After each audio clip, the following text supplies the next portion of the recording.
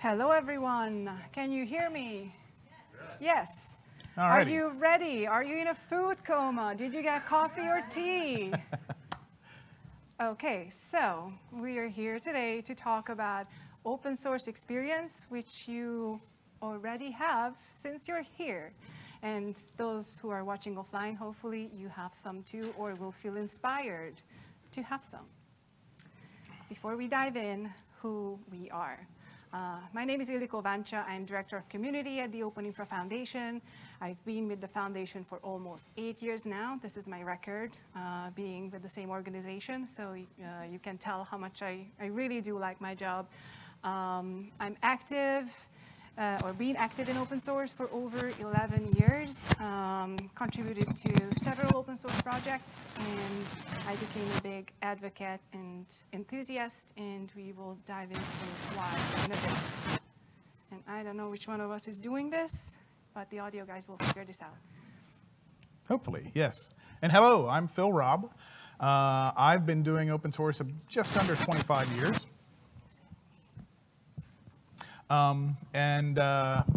Started my open source career at Hewlett-Packard, formed and ran their open source program office from 06 to 13.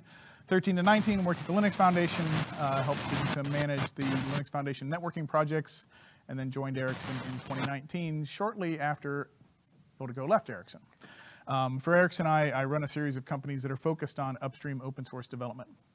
So I've spent the better part of my career, particularly managerial career, when I wasn't just a developer, basically translating the needs of an open source ecosystem to large organizations and translating the needs and desires of large organizations to open source ecosystems. So trying to build that bridge to the benefit of both. And now that you roughly know who we are, we also want to know, who are you? So, a few questions. And first, we will try to figure out if you are an open source user. Are you using open source software? So, who's in here using open source? You personally, your organization? Hopefully everybody in the room. Yes. I think there were 1 or 2 people who did not show hands. Also, do you think you're aware of every single open source bit and piece in the stack that you're using, or there might be some hidden open source pieces? And I'm asking this because apparently 80% of global software infrastructure is open source. So if your hand was not up, or again, if you're watching offline and you did not plan to raise your hand, I think that this is the time to rethink whether or not you're actually using open source software. Well, better yet, let's ask the question of the folks in the room. Is 80% about right? Would you say that, of the software you're using and your companies are using, about 80% is right? Show of hands, yes, or is that off? About right? Yeah. Maybe more? We've seen studies that continually repeat that number, and I would say it's true for our organization. So now that we established that open source is a big piece in our lives, what you all think your role is in open source? Who here is an open source contributor? Good chunk. Maintainer? Still a good Excellent. chunk. Nice. Is there anyone here who's managing teams who are contributing to open source? A really good Fair chunk. number there, too. All right. Amazing to see. Well, then we've all figured this out. Okay, this can be a very short session. Yeah. And the question still arises, what else is there? And we will get back to that one a little bit later. But, I mean, what is open source in the first place? Is there really an agreement about what open source is? To give you 2 perspectives on open source. Open source definition from OSI, Open Source Initiative. Anyone in the room who's never seen this? Nope. Amazing. So this one is more around licensing, distribution, accessibility of the open source code. Another one, this one is from Wikipedia, because at least I, still go to Wikipedia sometimes when I'm trying to figure things out. Now, this is a very different take on open source. I highlighted a few phrases in there, and you can see that the Wikipedia definition mentions open collaborations, contributors, indefinite number of contributors. So this definition is focusing also on how the software and artifacts are getting created, and is looking into that human aspect of open source beyond the fact that it is in fact a license type. And I guess part of the reason we want to kind of call that out is a lot of people will just say, well, it's open source. And when we're talking about licenses, that's relatively well defined by the OSI. But collaborative development, the way collaborative development is done, the way a community operates, who's part of that community, what their agendas are, who's got the control structures within that, they're snowflakes, right? It's different for absolutely every project. And the experience, hence back to the title, of what you're doing and the experience you have in that community is really dependent upon the type of community that you're part of, as well as the organization from which you come. So that's kind of what we wanted to explore here. So as Phil mentioned, we are diving deeper into the open source ecosystem and these experiences, because there are a lot of different kinds of them, depending on who you talk to, like how much they figured open source out, that is varying to a large extent. So we chose to learn about people's experiences through running a podcast. And our motivating factors in creating that podcast was what, quoting Phil, is that the fact that open source is, in a lot of time, counterintuitive. And it's not that easy to figure that out. There's also a lot of conversations and rocks thrown into that little pond of the open source ecosystem that are making big waves these days. So the longevity of open source, the ecosystem, is really not guaranteed, and we all play a role in the sustainability of it. So we would like to understand both the side of what's happening in communities and what people's experiences are in open source communities. Can they participate? How they can participate? Is it working? Is it a welcoming, inclusive environment? And the corporate enterprise side, like companies who are getting involved in open source, who are open sourcing their projects, have they figured open source out, how to integrate open source into all their workflows? So we would like to provide resources through sharing people's experiences, because sometimes it's much easier to understand and relate to something when you hear someone else, how someone else went through it. Yeah. And take a photo. I'm not going to take time on the slide. Here's where you can find a podcast if you're interested in listening to full episodes or snippets. And now we will go into some details in terms of our conversations with people so far. And the first step is, one thing that we always ask people every single time, what open source is for them, what it means, what they associate to when we ask that question. Like, rapid fire exercise, what is open source? And I made a very basic word cloud something here that shows really nicely and resembling back to the two definitions that I showed you earlier, or we showed you earlier, the license type and even bigger, community. A lot of people are saying community first. So yeah, kind of the two sides of the same coin, I would say. Yep. If that's a good analogy to use. And now, challenges and solutions, or at least pointing towards solutions, because there's still a long way to go in terms of the open source ecosystem. We will start with a community view, and we brought a few examples that we mentioned throughout the podcast to kind of dive a little bit deeper here. So the first one is trend of single vendor projects. Anyone experienced that, having more of these popping up? Yeah, more or less? Yep. And also out of curiosity, who here actually has some level of responsibility for trying to foster a community? Either as a community leader or as a participant that's really trying to gain? Okay, so a lot of folks there as well. All right, very good. And yeah, as we know who have been in the open source ecosystem for a while, single vendor projects have been around for a while. I would argue that Open Infrastructure Foundation started off mostly with Rackspace, right? And I always found Rackspace to be a poster child. What's that? And NASA. And NASA. But there were so many more folks from Rackspace than there were from NASA. And Rackspace, they were interesting because, you know, that ecosystem, when it started, it was, good heavens, it had such a flurry of activity around it, right? Every company wanted to be involved. They really needed it to create into a foundation because there wasn't any trust built with Rackspace. Would they just take all of these contributors' code and take it away? And Rackspace made a point at those early OpenStack events, and I loved it because every time the leader of Rackspace would stand up on stage and say, Rackspace is 83% of the contributions in the last quarter. And then they go up to the next meeting and say, Rackspace was 79%, then Rackspace was 71, then Rackspace was 65, and we're so proud that we're less of the contributing force of this project because it means we're growing our community because that's what we think is important.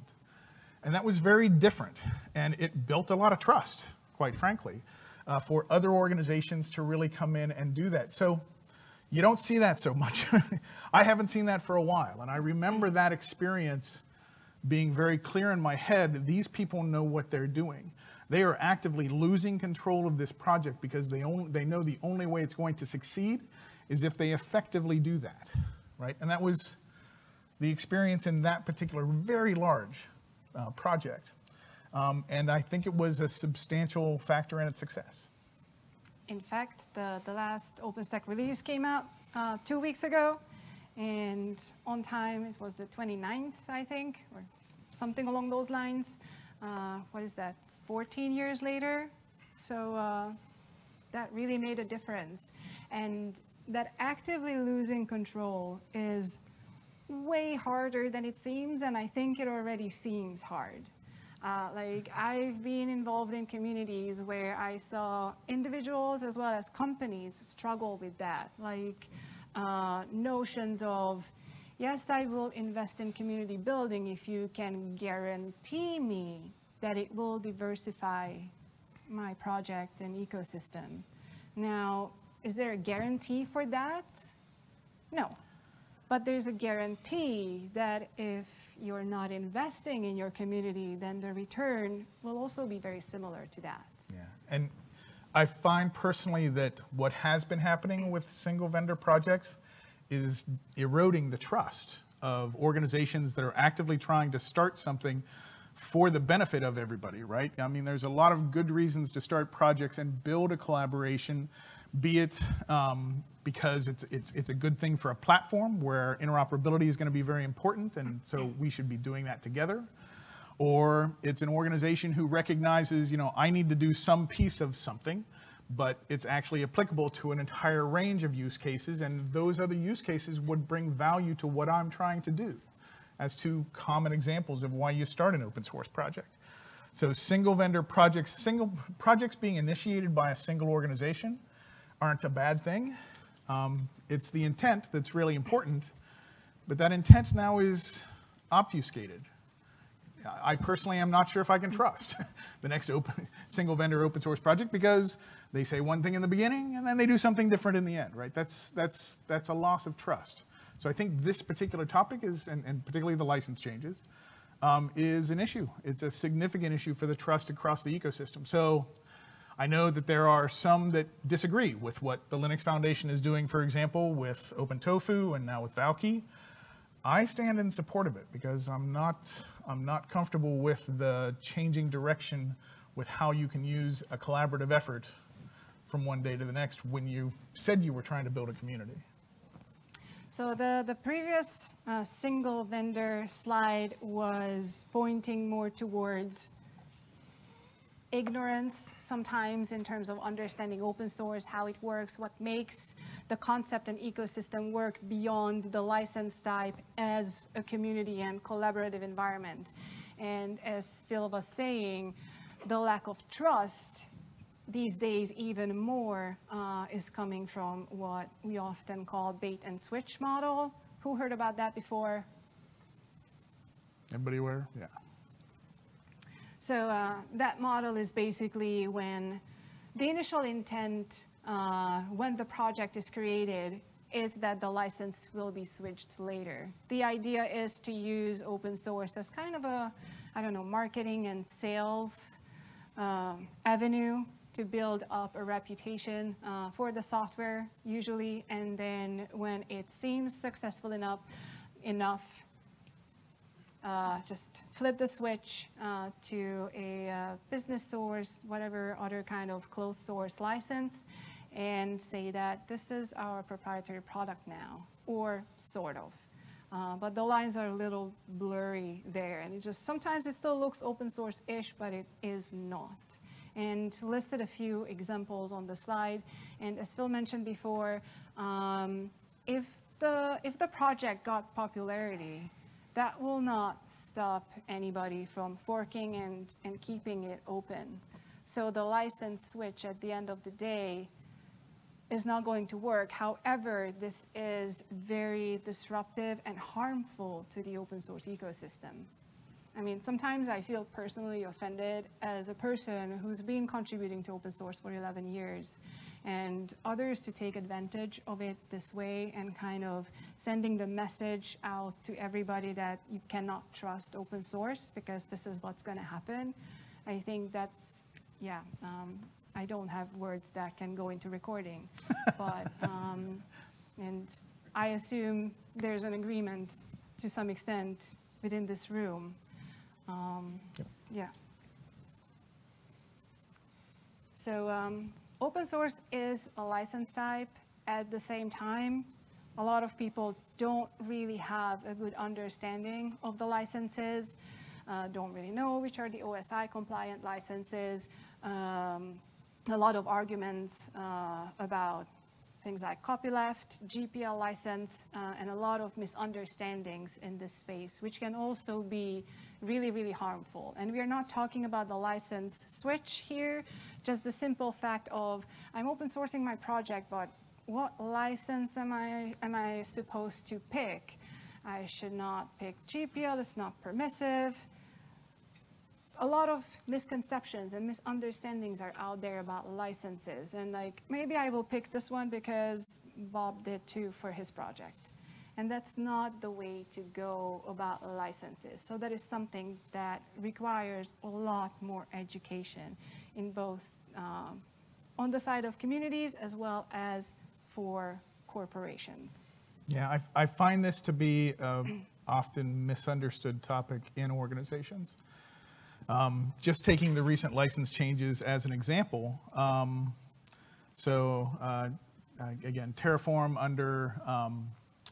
under MPL2 had some level of restrictions with regard to how it has to stay and what can be incorporated into a proprietary work without some kind of attestation and so forth. So in that case, there were some small contributions that had been taken in the Terraform public that they weren't able to take and put under a different license. They didn't have the right to change the license of that code. BSD3 is what Redis was under, and you can put BSD3 in anything, and you can turn it proprietary from one day to the next. And that's something that Redis Labs is able to do. Most organizations are fearful of the GPL license, but I found, and I was trained by a very, very wise lawyer by the name of Scott Peterson back in my HP days. And Scott had convinced the HP leadership that if HP was going to contribute something, we actually wanted it under GPL, because it meant that we were putting out our intellectual property for others to use, but nobody could take our intellectual property and put it into their proprietary product without exposing that proprietary product. So if you're a contributor, GPL is actually a really good license. And if you want to go drive a community, that's a really good license to use, including for large organizations. But it's not really well understood at all in the legal ranks, in my experience, in the legal ranks of large organizations. I considered HP to be pretty leading in that mindset. And again, I attribute it to Scott Peterson. But license matters is the moral of the story. And we also established that open source is a license type, but it's not just a license type. So when you look at licenses like Apache 2, take the software, do whatever you want with it. You don't have to contribute back. You can make modifications. The world is free. It's all yours. And very often, at least in my experience, it is still interpreted as free of charge. I took it. It's mine. Golden. And that is a misconception in terms of if you take one version of open source, never contribute back, build a product on it, you could not do anything worse to yourself than that. A lot of maintenance burden comes with that, and at one point you will not be able to keep it up. So it's actually a better and the only sustainable investment is to contribute back and become part of that community and ecosystem around the project that you decided to use. But again, it can get counterintuitive because it was just there. I just took it. Like, why do I have to do anything in that open, collaborative, open source community environment after that? Yeah, I was fortunate enough to be in the previous talk in this track before lunch. And the whole notion of a maturity level of open source with organizations was kind of rattling through my head as I was listening to the questions and the answers from the group.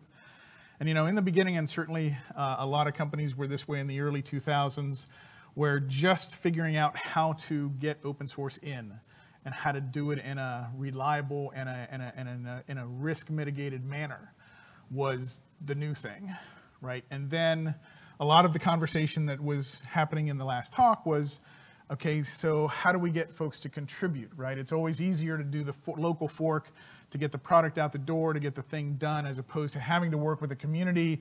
Gee, they want me to write more tests. Gee, they want me to refactor this thing so that it's good for everybody. There's all this extra stuff I got to do. I just fork, right? So the question then is, you know, how do you get an organization to contribute back? Well, if we're successful with that, then all of those contributions back means that somebody has to be doing the reviews to make sure that the code coming in is stable and the group can be, the project can be sustainable in that manner. Well, then how do you convince your organization to actually go to the level of reviewing other people's code? You're stepping farther and farther away from that product out the door that the product manager really wants. But it's this whole ecosystem, and each piece, you know, each success, right, using open source, contributing to open source, then getting to reviews of open source, they all lead to the next problem, right? And so we have to think of that more as the totality of this 80% of code base to everything we're doing, right? Because in the end, having that as sustainable is important. So these were just some of the things that, again, were just going through my head just in the last talk.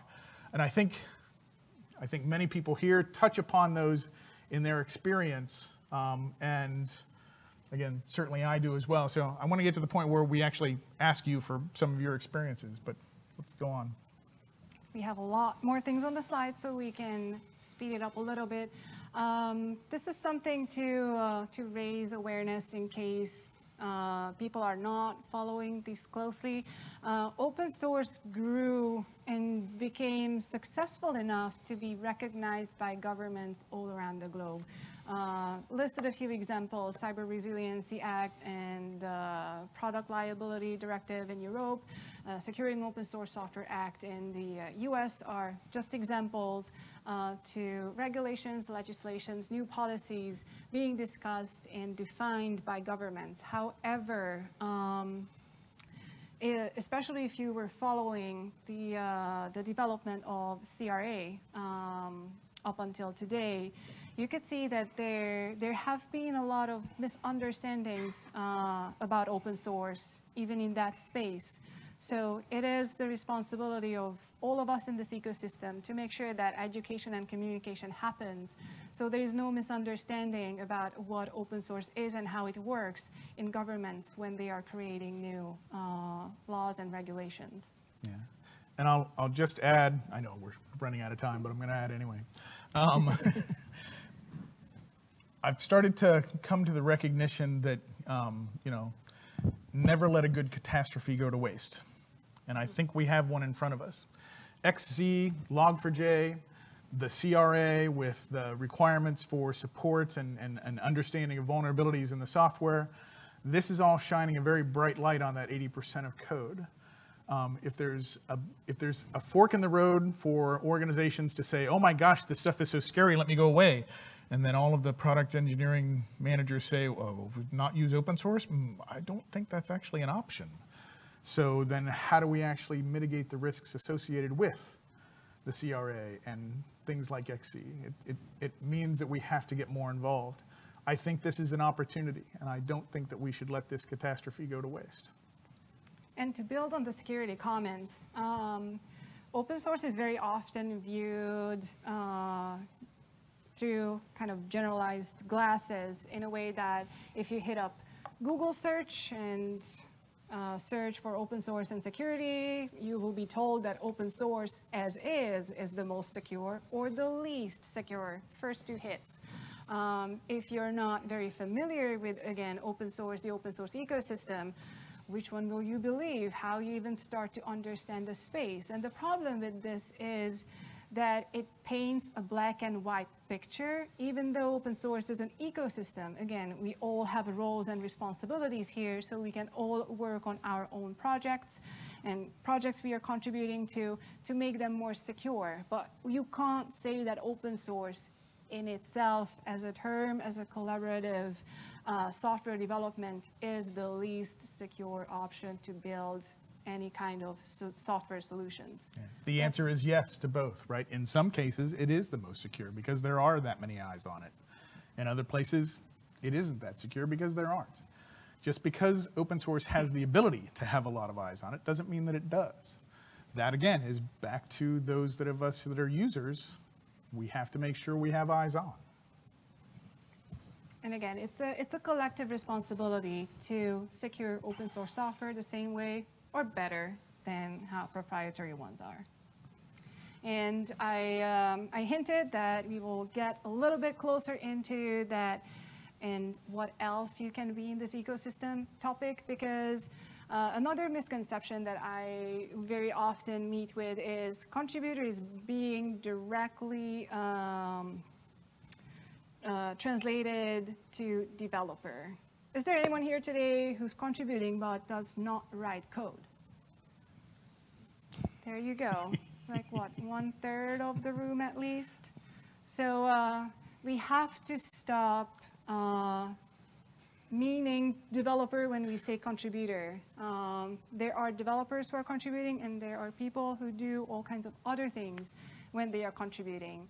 So this really points towards the diversity within communities, and at the same time, the diversity within organizations, because it's kind of a no-brainer when an organization, a company decides that they are going to, after all, give something back. There are those 3 software developers, 20% of their time, or how big amount or small amount of their time will go into writing some code. Go fix some bugs, so at least we build some reputations for ourselves. But having an OSPO, having a developer advocate, having any other roles, technical writer, someone who thinks about how to talk about the project, dirty word, marketing. It is really important. Open source projects have to be advertised and advocated for the same way as you do for your commercial products. And those are crucial roles, and those are usually the first that get cut when there isn't enough budget. Like, how many OSPOs were cut or shrunk to little tiny bit of one-person thing when the economy wasn't the best, even though it should have been the last piece to cut.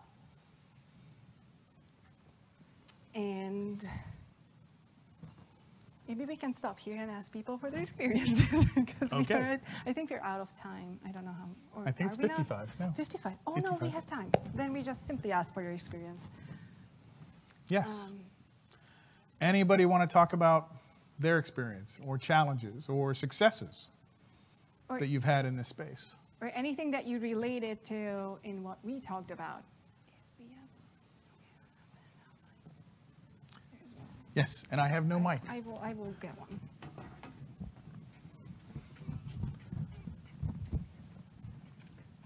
Do we have a handheld mic? Apologies. Either? Okay. Oh, this one is on. There we go. It's open source. We fix it on the fly. Rolling back to what you had said about using GPL for external contributions by companies, making it so that it would make it so that everybody else had to follow the same terms. Does that make it more difficult to distribute applications later using that same thing that you've just improved? Because now all the code that touches a strong copyleft is now has to be released as well. Not as long as everybody that's participating is willing to those same terms, right? I mean, as long as what you're contributing and what you're adding, so company A puts something out in GPL, company B and C and D can all use that GPL code as long as what they're adding is also put out into open source. So company A puts out a release under GPL. Company A then wants to create an application using that library or package or project. All the other code that directly touches it is now also considered to be GPL. And if that's the way you want to work it, and this is actually one of the business models, right, of smaller organizations. MySQL did this forever, right? If you're the sole copyright owner of something, you can actually put it under multiple licenses. So you can put it out under GPL and you can put it out under proprietary. And if that's the mode I'm you not want to arguing. go. I'm just trying to say if we wanted to use this GPL as a model for releases, then it has implications for future use by that same company. Only if others contribute other things to that GPL version, right? So if you put a project out there in GPL and you get a great community and they're adding stuff to it, you can't take the things that others have added and put it into your proprietary product and keep it proprietary. You can, anything you wrote, you can license as many different ways as you want in different products. So for standalone projects, it would make sense, but not necessarily for something you were going to be using as part of larger applications. If you wanted to keep if you wanted to not exactly. If you want to build a community and leverage the others in the community, then yes, you have to take care of that. The other thing that lawyers often got incorrectly or don't think about is the patent implications as well, because you give your patents to whatever it is you're putting out under that GPL. But it's only to that GPL code. That doesn't mean that you can't enforce that patent on some other code base.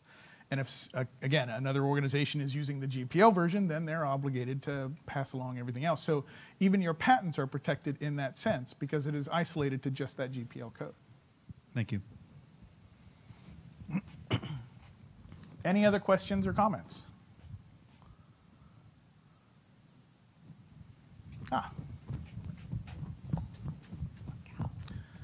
See how by me just standing here as the lazy guy, I ended up getting Ildiko to do all the running. She also does all the editing for the podcast, so the vast majority of the really good technical stuff is Ildiko. So yes, she does deserve a round of applause.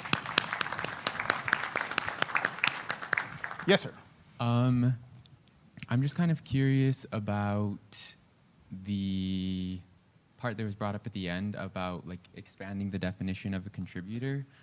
And the reason I'm curious about that is because I'm actually a designer and I'm really new to open source. This is my first time at Open Source Summit, which is really cool. I really like it. But I'm trying to understand, like, where does design fit in there? Because a lot of open source, from what I've seen, is highly focused on developers. But I really want to contribute to the community as well. And I want design to be part of it and just like more open and accessible to people and stuff like that. So I'm trying to figure that out. We don't have to talk about it necessarily right now, but for anyone who does want to talk about it, I would love to talk anytime. And are you talking user experience type design? Or I'm other user types? experience, yeah, Okay. but really anything I'm open to. So yes, so the old phrase goes that open source is built by developers for developers. And that is painstakingly true when they point you to the code for documentation, which is a notorious thing.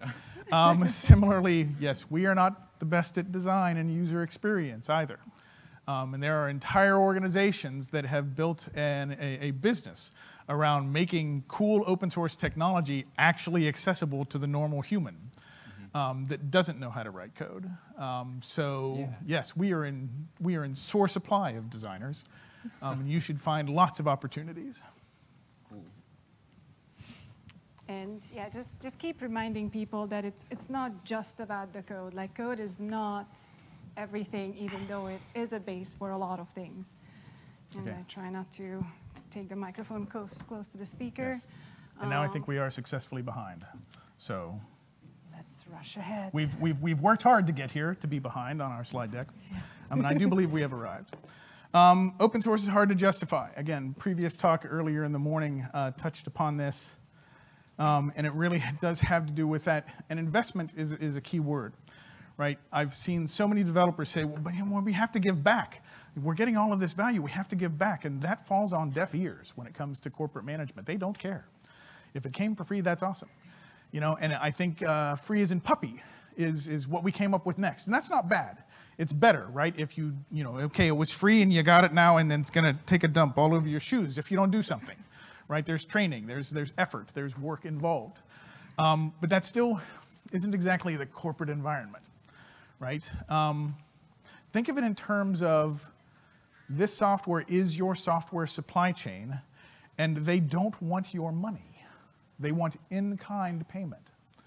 They want investment in the form of in-kind payment. And that means you engage with it, you actually put resources in, you gain the benefit of having influence in actually steering this platform or this component upon which you heavily rely. These are the terms that do have and do foster better acceptance of wanting to actually engage in open source. Because, again, it is your software supply chain, and we're learning it's fragile, right? XZ shows it's fragile. Log4j, that was an innocent mistake with not quite enough eyes on it, but it shows the ubiquity of the software in what can go wrong. One thing to add, because I promised Alex that I will point fingers at him, so I will. I can too. There you go. About the justifying and like talking about the value of open source, if you're wondering how to sell it to management that indeed the company has to contribute back, watch the episode we have with Alex Scammon on the podcast, where we talk about that you in fact can quantify the risks of not contributing back. You can quantify how much it will cost you when you are not contributing back, because you can put numbers to it, and you have to. And that will be something that will speak the management language, because if they hear that, oh my God, it's going to cost me this much down the road to maintaining my fork, maybe I will think it twice. Yeah, and we'll apparently end on this notion of when we talk about open source, you want to talk about open source strategy, okay? I think one of the problems we have today is many open source program offices sit relatively low in the organization. And again, when 80% of your supply chain is this open source stuff, there's an argument to be made that it should be higher.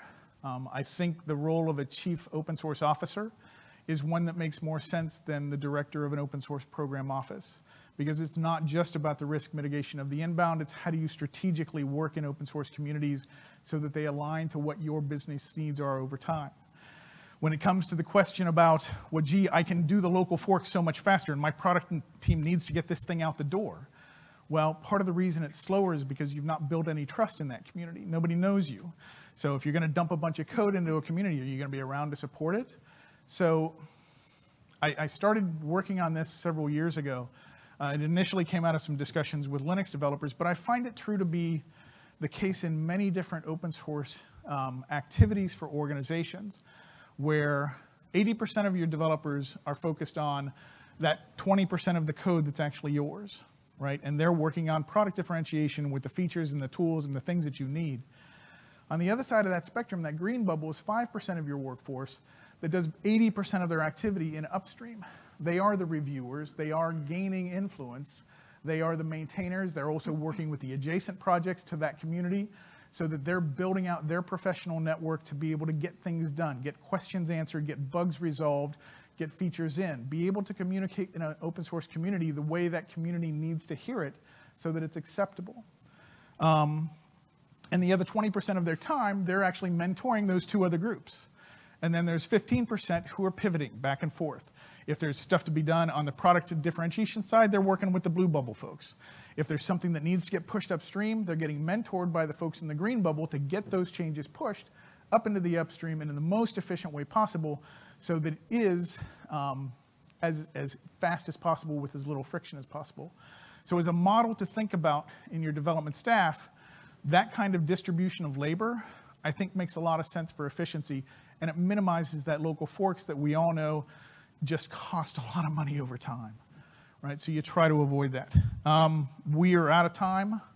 Any last words, Ildiko? 2-3 sentences. Just one comment to strategy. Like I saw it a couple of times, more than a couple, that like the director of open source or open source leader position is actually in the marketing team and department's budget. Now, that's a strategy set up to fail because you could not put the person further away from product development, which is, if you saw the previous slide, it just makes absolutely no sense whatsoever. So stop doing that. And Yep. last but not least, we want to hear from you in person, just as a casual hallway chat. You can go on camera with us. I have camera and microphones for video shorts. We want to hear your experience on the podcast. So find us and talk to us, please. We would like to learn from you because, believe it or not, this is all about you. Yep. So yeah, shameless plug. Watch, listen to the podcast. If you think you have some interesting stories to tell, like you said, please come find us. We can do something short here, or we can schedule you for a longer session as one of the podcast guests. And if you watch the podcast, give us feedback. Thank you. That too. Thank you.